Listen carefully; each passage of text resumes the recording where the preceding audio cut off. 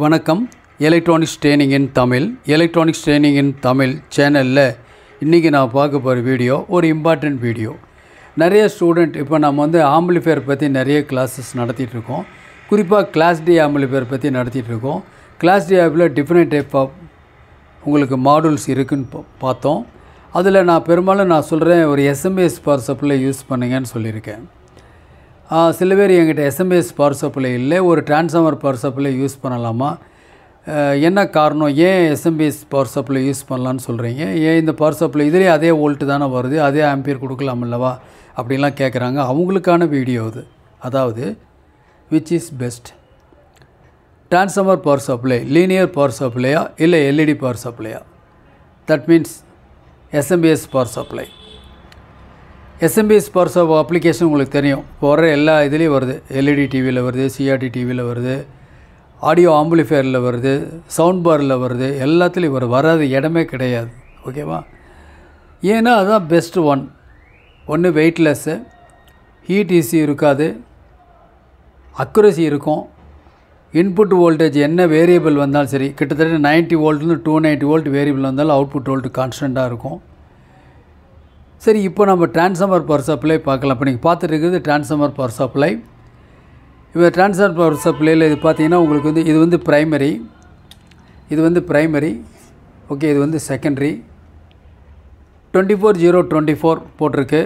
ஏன்னா நம்ம ரெண்டு விதமான பவர் சப்ளை யூஸ் பண்ணுறோம். அதாவது dual power supply class D போர்டுக்கு யூஸ் பண்ணுறோம், சிங்கிள் பவர் சப்ளை யூஸ் பண்ணுறோம். சிங்கிள் பவர் சப்ளைங்கிறது 12 வோல்ட்டாக இருக்கலாம், 24 வோல்ட்டாக இருக்கலாம், 36 வோல்ட்டாக இருக்கலாம்.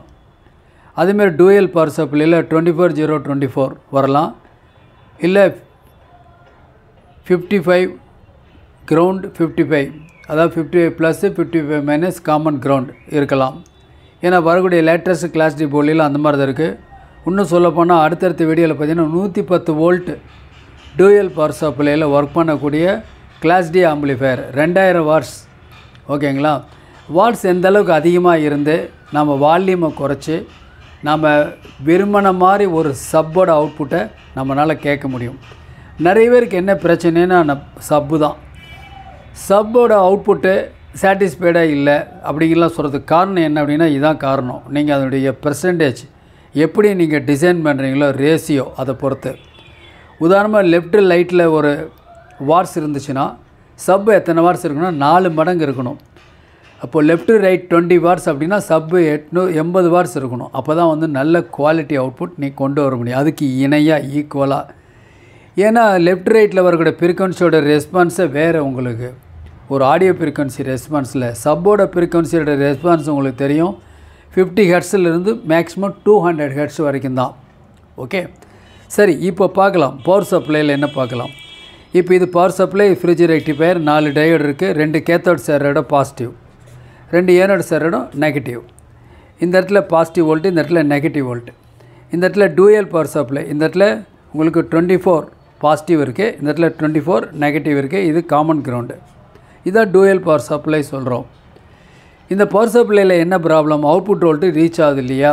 ஆனால் சிஆர்ஓ கேத்தோடு ரே ஆஸ்லாஸ்கோப் அதில் பார்த்தா தான் இதனுடைய ரெஸ்பான்ஸ் தெரியும்.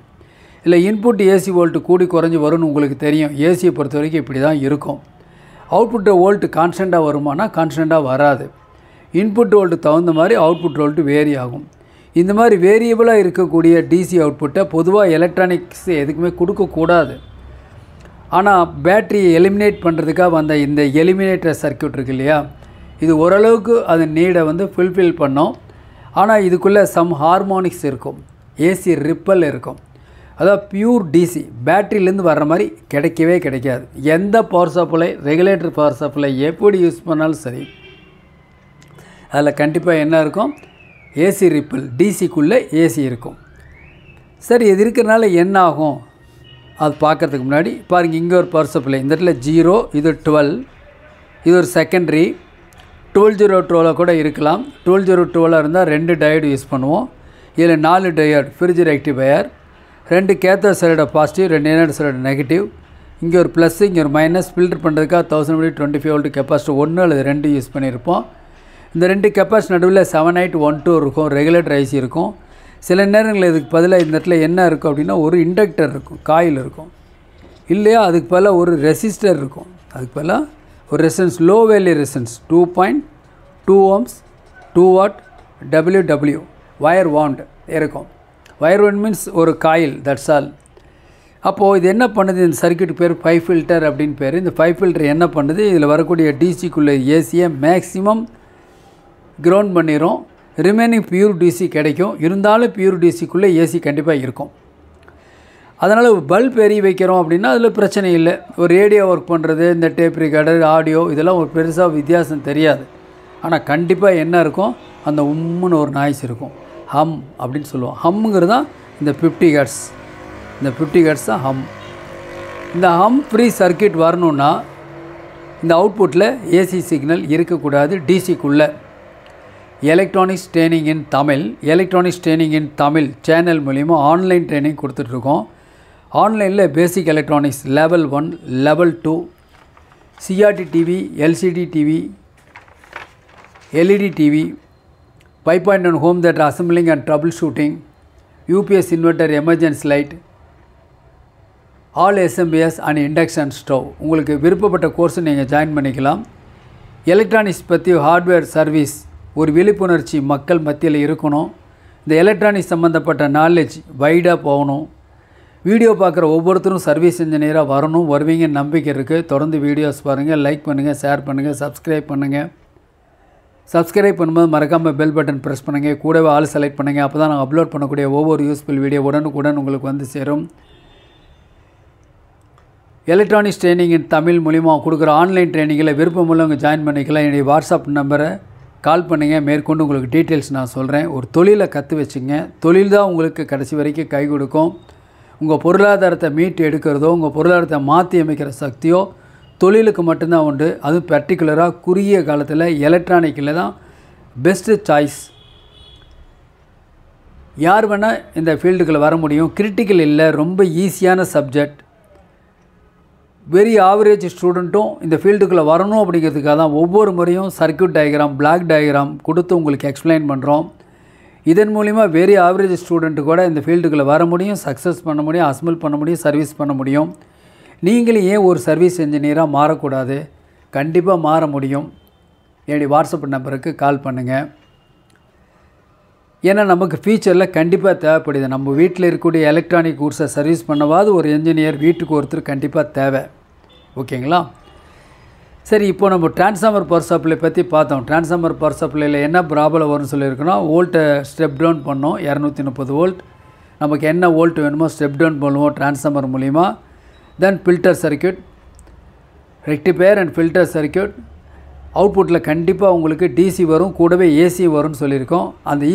அந்த ஏசி வர்றதுனால என்ன ஆகும் அப்படின்னா, ஆடியோவில் ஹம் வந்து கண்டிப்பாக வரும். அந்த 50 ஹெர்ட்ஸ் இருந்தாவே ஹம் கண்டிப்பாக வரும். அப்போ அந்த 50 ஹெர்ட்ஸ் இல்லாத மாதிரி ஒரு பவர் சப்ளையை உருவாக்கணும். அதுக்கு வந்தது தான் இந்த SMPS. அதனால் பெரும்பாலும் எல்லா சர்க்யூட்டையுமே SMPS தான் பெஸ்ட்டு சாய்ஸ். என்ன ப்ராப்ளம், ஏன் எல்லாருமே SMPSஸை அவாய்ட் பண்ணுறாங்க, என்ன காரணம் அப்படின்னு கேட்டால், சர்க்யூட்ரி காம்ப்ளிகேட்டடாக இருக்குமோ அப்படின்னு நினைக்கிறாங்க. இருக்குதான்னு பார்க்கல, இருக்குமோ, ஏன்னா பார்த்தா அப்படி தெரியுது. இப்போ இது ஒரு SMPS, இது ஒரு SMPS, இது வந்து 12 volt 5 ampere SMPS. ஓகேவா? இதுக்குள்ளே சர்க்யூட் போர்டு இருக்குது. சர்க்யூட் போர்டுனால் என்னென்ன இருக்கும், எல்லாமே இருக்கும். டிரான்ஸ்ஃபார்மர் நிச்சயமாக டிரான்ஸ்ஃபார்மர் பவர் சப்ளைல ரொம்ப ஈஸி. ப்ரைமரி இருக்கும், செகண்டரி இருக்கும், 2 டயோடு அல்லது 4 டயோடு ஒரு கெப்பாசிட்டி இருந்தால் போதும். செட்டு படிக்க ஆரம்பிச்சிடும். எந்த செட்டாக இருந்தாலும் படிக்க ஆரம்பிச்சிடும். அது கொஞ்சம் குவாலிட்டி கம்மியாக இருக்கும், வச்சோ அதெல்லாம் வேறு படிக்க ஆரம்பிச்சிடும். பல்பாக சொல்ல வேண்டியதில்லை, ப்ராஜெக்டாக சொல்ல வேண்டியதில்லை. பிரச்சனை என்ன, இனி வரக்கூடிய காலகட்டங்கள் எல்லாமே நல்ல குவாலிட்டி ஆடியோ கேட்குறாங்க. பக்கா குவாலிட்டியான ஆடியோ.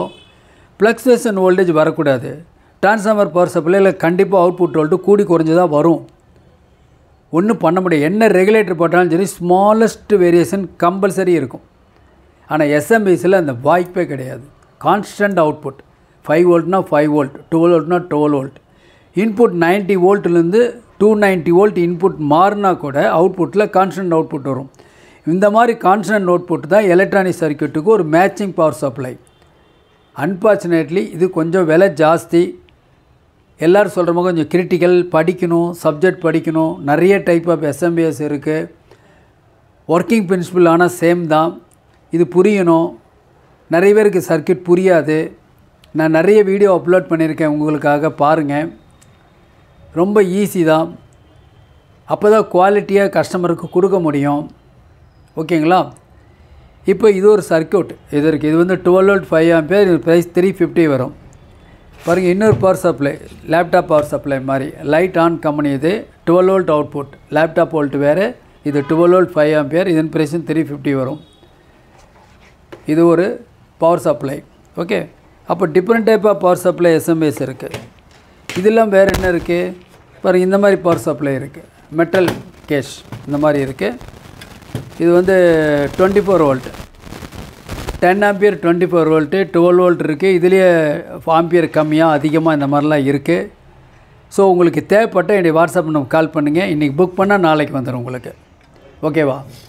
சரி, இப்போ SMPS. இப்போ SMPS பவர் சப்ளை நான் டிரான்ஸ்ஃபார்மர் பவர் சப்ளை பார்த்தோம். SMPS பவர் சப்ளையில் எப்படி இருக்கும் பார்க்கலாம். இப்போது இது பார்த்தாவே உங்களுக்கு தெரியும், ஒரு பிளாக் டயக்ராம். இது ஒரு ஸ்க்ரீன்ஷாட் எடுத்து வச்சுங்க, ரொம்ப யூஸ்ஃபுல்லாக இருக்கும். இப்போ நான் பார்த்துட்டு இருக்கிறது லீனியர் பவர் சப்ளை பெஸ்ட்டாக, டிரான்ஸ்ஃபார்மர் பவர் சப்ளை பெஸ்ட்டாக, என்ன காரணம், என்ன வித்தியாசம்னு பார்த்துட்ருக்கோம். ஸோ SMPS சர்க்கியூட் கொஞ்சம் காம்ப்ளிகேட்டடாக இருக்கும். அது ஒன்று தான் ப்ராப்ளம், வேறு எதுவுமே ப்ராப்ளம். எல்லாத்துலேயும் சுப்பீரியர். நீங்கள் இப்போது வரக்கூடிய காலகட்டங்கள் எல்லாமே வரக்கூடிய ஆடியோ சர்வீஸில் எல்லாமே SMPS தான் கம்ப்ளீட்டாக வரும். பெரிய பெரிய டிரான்ஸ்ஃபார்மர் கண்டிப்பாக வராது.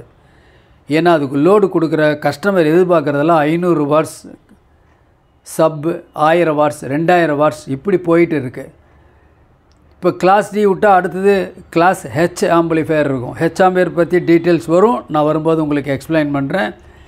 ஏன்னா ஒரு சிம்பிளான ஒரு வீட்டில் கூட நல்ல ஒரு குவாலிட்டி ஆடியோ வேணும்னு கேட்குறாங்க. அசத்தலான பேஸ் வேணும் அப்படிங்கிறாங்க. ஸோ அதுக்கு தகுந்த மாதிரி வேணும் அப்படின்னா அதுக்கு பெஸ்ட்டு வந்து இந்த டிரான்ஸ்ஃபார்மர் பவர் சப்ளை இல்லாத SMPS power supply. So SMPS power supply dual power supply இருக்குது. 24/0/24 இருக்குது, 36/0/36 இருக்குது, 55/0/55 இருக்குது. நான் தான் லாஸ்ட் கிளாஸில் சொல்லியிருக்கேன் இல்லையா, 100 + காமன் 100- டூயல் பவர் சப்ளை இருக்குது. ஸோ இதில் இன்புட்டில் பார்த்தீங்கன்னா உங்களுக்கு இந்த மாதிரி அனலாக் சிக்னல் இந்த ரெக்டிஃபையரை தாண்டி அன்ரெகுலேட்டட் DC ஃபில்டர் கெப்பாசிட்டர் அந்த இடத்துல இருக்கும். ஸோ என்ன ஆகுனா, இந்த ரெகுலேஷன் இருக்காது, வோல்டேஜ் டிசியாக மாறும். ஆனால் அன்ரெகுலேட்டட் DC, அதாவது ஏசிக்கு தகுந்த மாதிரி கூடி குறைஞ்சி மாறிட்டு இருக்குது. இதில் வர கெப்பாசிட்டர்னுடைய வோல்ட்டு 450 volt வரும் கெப்பாசிட்டர்ஸ். இந்த இடத்துல ஒரு லைன் ஃபில்டர் இருக்கும், ஒரு LC நெட்வொர்க் இந்த இடத்துல, அதுக்கப்புறம் ஒரு சுவிட்சிங் டிவைஸ் இருக்கும். அப்போ இந்த ஃபில்டர் சர்க்கியூட்டை தாண்டி இந்த இடத்துல வர எப்படி இருக்கும், ஹை வோல்டேஜாக இருக்கும். இந்த இடத்துல கொடுக்குறது 230 volt DC, பட் இந்த ஃபில்டர் சர்க்கியூட் தாண்டி கிட்டத்தட்ட 350 volt DCயாக மாறும். High voltage filtered DC. இது ஒரு மாஸ்பெட்டாக இருக்கலாம், IGBTயாக இருக்கலாம். இதை ட்ரைவ் பண்ணுறதுக்கு ஒரு சிக்னல் வேணும். இந்த சிக்னல் வந்து பல்ஸ் வித் மாடுலேட்டர்லேருந்து சிக்னல் வரும். பல்ஸ் வித் மாடுலேட்டருடைய இந்த இடத்துல போட்டிருக்கு ஒரு ஸ்கொயர் வேவ் இந்த இடத்துல வந்துட்டுருக்கு. இந்த பல்ஸை பொறுத்து தான் இந்த கேட்டுக்கு வரும். கேட்டு தகுந்த மாதிரி தான் சுவிட்சிங் ஆகும். சுவிட்சிங் ஆகும்போது என்ன ஆகுது அப்படின்னா பாருங்கள், என்ன ஆகுது, இந்த மாதிரி இருக்கிற வேவ் ஃபார்ம் இப்போ இந்த மாதிரி வந்துருச்சு வேவ் ஃபார்ம். ஏன்னா பல்ஸ் வித் மாடுலேட்டர் மூலிமா அதில் கண்ட்ரோல் பண்ணுறோம், சுவிட்சிங் பண்ணுறோம். தென் இந்த இடத்துல ஒரு டிரான்ஸ்ஃபார்மர் இருக்குது, ஒரு ஸ்டெப் டவுன் டிரான்ஸ்ஃபார்மர் இருக்குது. அந்த டிரான்ஸ்ஃபார்மர் ஃப்ளைபேக் டிரான்ஸ்ஃபார்மர், சைஸ் சின்னதாக தான் இருக்கும். Ferrite core transformer, HF transformer, not LF transformer. நாம் முன்னாடி பார்த்தோம் இல்லையா லீனியர் பவர் சப்ளையில், அது LF transformer, line transformer, iron core இருக்கும் அதில். ஆனால் இதில் அப்படி இருக்காது. உங்களுக்கு ஃபெரைட் கோர் சைஸ் சின்னதாக தான் இருக்கும், ஆனால் பக்கா எஃபிஷியன்சி இருக்கும். ஏன்னா ஐபிஎஸ்சிக்கு தகுந்த மாதிரி இதில் டியூன் பண்ணியிருப்பாங்க. ஸோ இந்த டிரான்ஸ்ஃபார்மர் ப்ரைமரி சுவிட்சிங் ஆகும். சுவிட்சிங் ஆகும்போது ப்ரைமரியில் வந்து ஹை வோல்டேஜ் ஏசியாக மாறி இருக்கும். ஏன்னா இது சுவிட்சிங் ஆகிறதுனால இது ஏசி. இது வரைக்கும் டிசி, சுவிட்சிங் ஆனால் உடனே AC. Primary AC high voltage, செகண்டரியில் step down high frequency low. புரியுதா பாருங்கள். அதாவது இந்த பவர் சப்ளை எடுத்துட்டிங்கன்னா இந்த 230 வோல்ட் 50 ஹெர்ட்ஸு இங்கே வரும் பொழுது என்ன ஆகுது அப்படின்னா உங்களுக்கு ஹெர்ட்ஸு வந்து மாறாது. 50 ஹெர்ட்ஸோ 60 ஹெர்ட்ஸோ இந்த இடத்துல இருக்கும், மாறாது. அதே மாதிரி இதில் பவர் சப்ளையில் பார்க்கும் பொழுது உங்களுக்கு இந்த இடத்துல என்னவா மாறும் அப்படின்னு சொன்னால் உங்களுக்கு இந்த ஃப்ரீக்வன்சி இந்த ஏசி இருக்கு இல்லையா 15000 கிலோ சைக்கிள்ஸ்லேருந்து 50 அதுக்கு மேலே கூட சுவிட்சிங் ஃப்ரீக்வன்சி வரும். ஹை ஃப்ரீக்வன்சியை ரெக்டிஃபை பண்ணுறதுக்கு ஸ்காட்சி டயோடு யூஸ் பண்ணுறோம். அதுக்கப்புறம் ஒரு ஃபில்டர் சர்க்யூட், அதுக்கப்புறம் உங்களுக்கு என்ன வரும், ஒரு டிசி அவுட்புட் இதில் வெளியே வந்துடும். இந்த பியூர் டிசி, இந்த டிசி கான்ஸ்டண்ட்டாக இருக்கும். இதில் ஃபீட்பேக் சர்க்யூட் இருக்கும். இது எதுக்காக அப்படின்னா பல்ஸ் வித் மாடலில் கண்ட்ரோல் பண்ணோம். பல்ஸ் வித் மாடலில் கண்ட்ரோல் பண்ணுறதுனால மாஸ்பெட்டை கண்ட்ரோல் பண்ணோம், ஐஜிபிடியை கண்ட்ரோல் பண்ணோம். அதனால் அவுட்புட் கான்ஸ்டண்ட்டாக இருக்கும். அப்போது எப்படி பார்த்தாலும் நமக்கு என்ன வருங்களோ உங்களுக்கு ஸ்பேஸ் கம்மியாக இருக்குது, ஹீட் இஷ்யூ இருக்காது, நல்ல குவாலிட்டி அவுட்புட், பெட்டர் ரிசல்ட். நம்ம அதனால் SMPS யூஸ் பண்ணுறோம். அப்போ transformer power சப்ளையோட SMPS power supply somewhat good. ஓகேங்களா? நாளைக்கு இன்னொரு கான்செப்டோட இன்னொரு பார்க்கலாம். தேங்க்ஸ் ஃபார் வாட்சிங் திஸ் வீடியோ.